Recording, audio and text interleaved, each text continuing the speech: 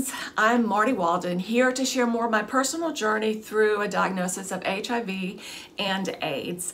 After finding out that I was HIV positive from a failed life insurance test, I then tried to piece together and try to figure out when I had been infected. I was in a 35-year marriage at the time when my entire life exploded with the diagnosis. I started looking back at events and sicknesses to try to piece together how long I had had the virus. Because my ex would not be forthcoming, I've just had to do my best at trying to figure out these things for myself. The first stage is the acute HIV infection stage. After the initial infection, 2 to 4 weeks later, you may have some flu-like symptoms and you may get sick and not know what it is. HIV multiplies rapidly at this stage and spreads throughout the body. The virus attacks and destroys the infection-fighting CD4 cells of the immune system. The level of HIV in the blood is very high, which greatly increases the possibility of transmitting it to others. If you start on the antiretroviral therapy called ART at this time, there are significant health benefits to doing so. I believe I was infected at least 8 years before my diagnosis. I looked for illnesses that might have indicated this initial infection, a sickness that could last a few days to a few weeks.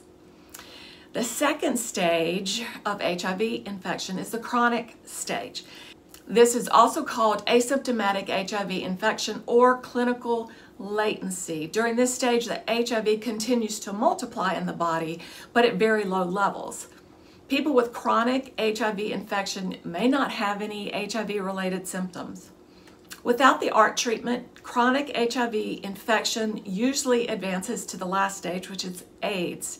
And it can take 10 years or longer to reach the stage of AIDS if you are untreated, though in some people it can advance faster.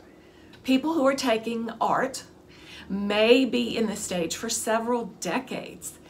While it is still possible to transmit HIV to others during this stage, people who are on the ART therapy exactly as prescribed and maintain an undetectable viral load have effectively no risk at transmitting the HIV to an HIV negative person.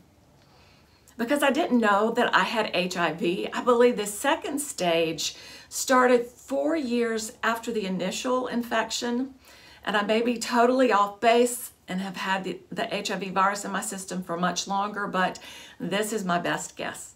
4 years before the diagnosis, I began having weeks-long periods of viral illnesses. I'd go to the doctor and they wouldn't know what was wrong and they would last about 3 weeks and then stop. And I had several of these experiences throughout a year's time. The following year, I went to a functional medical doctor because in a 3-week time, I had sinusitis and bronchitis, shingles, and then pneumonia. I was just desperately sick and needed answers and something to make me feel better. So I went to see a functional medical doctor. At that point, I was diagnosed with the Epstein-Barr virus, and I spent thousands of dollars on testing, on supplements, on doing anything and everything the functional medical doctor said, but I didn't feel any better. So stage 3 is AIDS. AIDS is the final, most severe stage of the HIV infection. Because HIV has severely damaged the immune system, the body can't fight off the opportunistic infections. These opportunistic infections are infections and infection-related cancers that occur more frequently or are more severe in people with weakened immune systems than in people with healthy immune systems. People with HIV are diagnosed with AIDS if they have a CD count of less than 200, which I do, or if they have certain opportunistic infections. Once a person is diagnosed with AIDS, they can have a high viral load and are able to transmit HIV easily to another person.